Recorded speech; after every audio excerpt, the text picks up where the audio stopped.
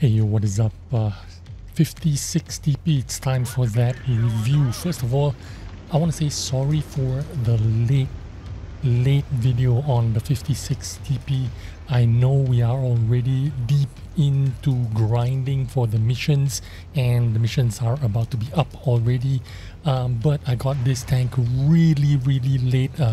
Wargaming, like in the Discord, gave me 2 hours to respond before I could get the tank, and I missed that 2-hour window, and because of that I missed the first release of the tank. I only got it on the first day of the 5060p missions. That's when I got the tank, and I also on top of that played a bunch of games in this tank before I could work out in my mind what I wanted to say about this tank. Now, before we dive into the stats, let me just go on a mini rant here. Now, I've been up against horrible matchmaking since I started playing this tank.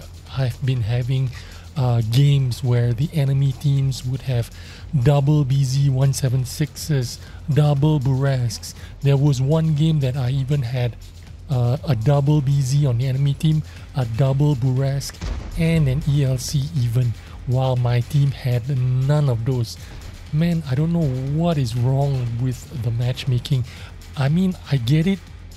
It's hard to do so many things at once, try to balance tanks, balance matchmakers, but I mean, if you don't want to balance the tanks, the least you can try to do is some kind of matchmaker balance, or maybe, you know, try to do some mirroring matchmaker, at least for those completely overpowered tanks like the BZ-176. If the enemy has one, we should have one to at least do that, to make it, you know, some semblance of fairness and make it a little bit more palatable for players. Can you imagine all the old players coming back into the game and, oh, let's go try out this mission, and then find out that you have to face matchmaker like this? Man, you would be completely turned off and not play the game. Now, I haven't been playing the game for quite a bit, so when I stepped into this game back again for the 5060p, and I played multiple games, I think I played 30 plus games in the 56TP, I could really feel the frustration of the matchmaker. I'm not upset at the BZ-176s or the Burasks. I'm frustrated that my team doesn't have one. You know what I'm trying to say?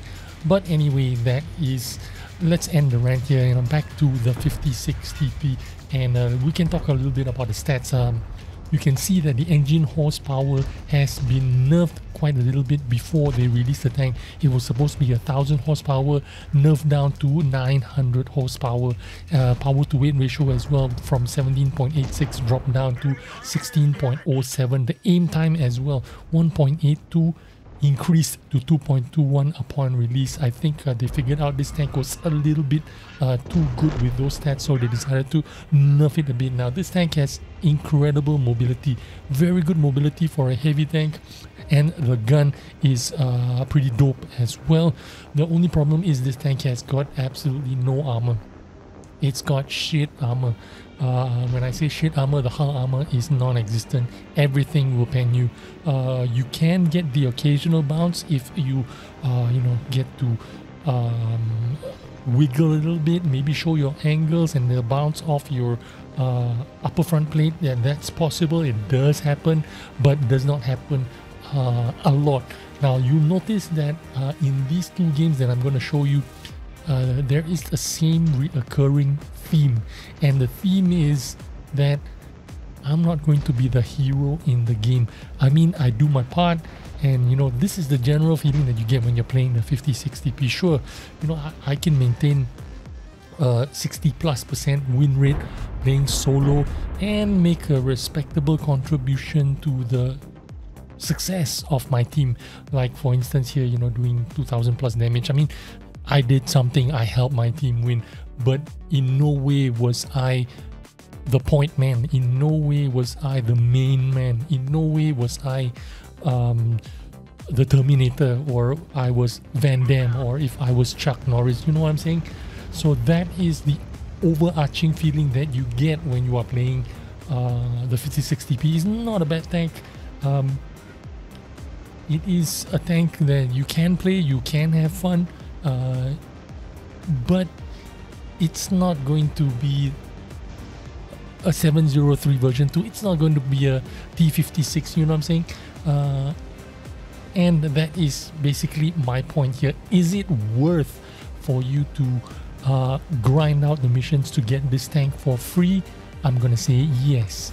If you can get this tank for free or nearly for free, do it, because this tank does have some value. It does offer some kind of some entertainment. It is a break from whatever tank you are playing, you know, all the tanks you've collected over the years or whatever. This is going to be something different. The level of enjoyment is there. It's possible to have some fun in this tank, but if you had to pay for it, if you're going to break out your wallet and outright buy this tank, I would say no. I would say wait for if you can get some kind of discount. If you already grind this tank and you're gonna get like 80% discount, sure, go ahead and get it. It's not bad at all. You can see in my first game I didn't do much to win that game. I did my part, but it wasn't me who did all the work. It wasn't me carrying the team. It wasn't me being creative in my gameplay. It wasn't me hitting all my shots. And this game is almost it basically wraps up how, it encapsulates exactly how I feel about this tank. I am doing my part, and basically that's it. I could have done better here. I could actually have poked and maybe extend a little bit and try to bounce the Lowy and shoot him at the same time, but I didn't. I wanted to be safe. I didn't want to give up any of my HP. I learned that I have after playing so many games, I learned that I have no hull armor at all. So anything that hit me here, I would have taken damage for it. So I didn't want to risk it. But in hindsight, I could have poked and shoot that Lowy here. In fact, we could have easily lost this game, but somehow we managed to, win this game. Like I was saying, this tank has a workable gun, 0.33 dispersion. It means I could make shots like that. The moving dispersion isn't good, 0.20, but it is definitely workable in a situation like this where you don't need to move your hull around too much. You don't need to wiggle around too much. You are basically just going forward and in reverse and then firing your gun. This is when the 0.20 doesn't matter too much. I don't even run any kind of vertical stabilizer on this tank, which is really surprising. I'm only running the turbo, the rammer, and the hardening. Took a bounce. My gun bounced that shot there, and because of that I missed that Scorpion. But this Scorpion was actually making a huge mistake playing the way he was playing, so he was actually contributing to my hit, giving me hit points basically. And we're actually in a situation right now where they could, their heavy tanks could have pushed over and taken me on and probably chased away that Burask that is up on the hill with me. We are the only two guys here. If they were only, paying attention to their minimap, they could have easily overpowered me and the Burask, chased that Burask off the hill, or possibly even killed that Burask. And there was an opportunity or an avenue for their team to actually win this game, but they chose not to, maybe because he was, he didn't have the cooperation of his team. Maybe they didn't have enough information to figure out that they could have pushed me. But in the end, it worked out for me. Like I was saying about this tank, the gun is pretty good, the mobility is pretty good, but you're giving up armor, and you're giving up that reload time 13.9 seconds. I think I got this down to about 10 point something seconds reload, which this is what makes this tank a little bit difficult for me to feel like I could be aggressive or feel like I could be more productive in a tank like this because of that 10-second reload time. You know, you feel like, oh, what can I do here? I mean, if I go in, it's gonna take me a long while to you're gonna see here in a minute that I could have easily died because of that slow reload. But there you go, when I'm fully aimed, I make those shots. When I didn't fully aim, I whiffed that shot.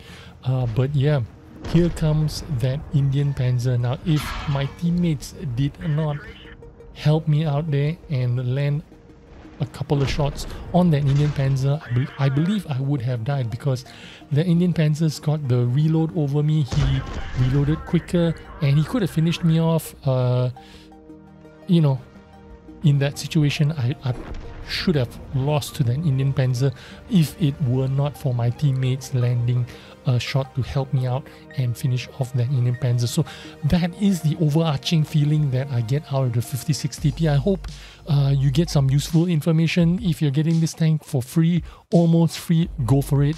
If you're gonna pay more than 50% for this tank, I suggest, you know, just wait for some sale or wait for some other time, or get yourself the 703 version 2 or the T56. Thanks for watching. I will see you on the next video. Bye bye.